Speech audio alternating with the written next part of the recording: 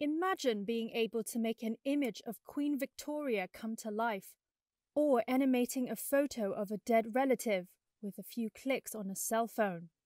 Using artificial intelligence, the technology behind these deepfake videos is helping people bring images of their loved ones who have passed away back to life.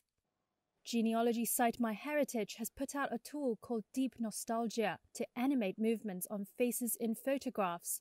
The app uses a kind of AI technology called Deepfake to create hyper-realistic movements on stills.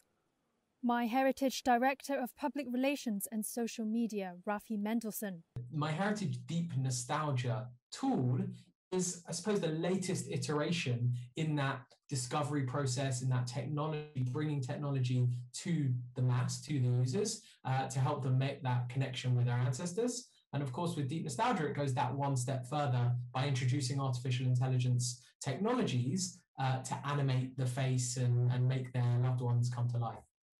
More than 65 million images have been animated in the first month since the MyHeritage app was made available to users.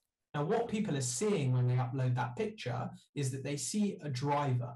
A driver is essentially a video of, it's actually a colleague of mine who has recorded animations of him making different facial movements, moving your head from side to side and smiling and blinking back at you.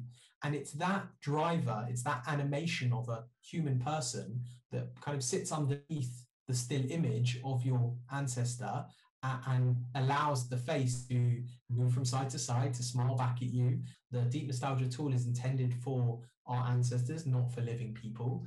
You also cannot apply any audio element to it. And every single image has, every animation and image that we colorize or enhance or animate has a symbol in the bottom left-hand corner that shows that that has gone through a change.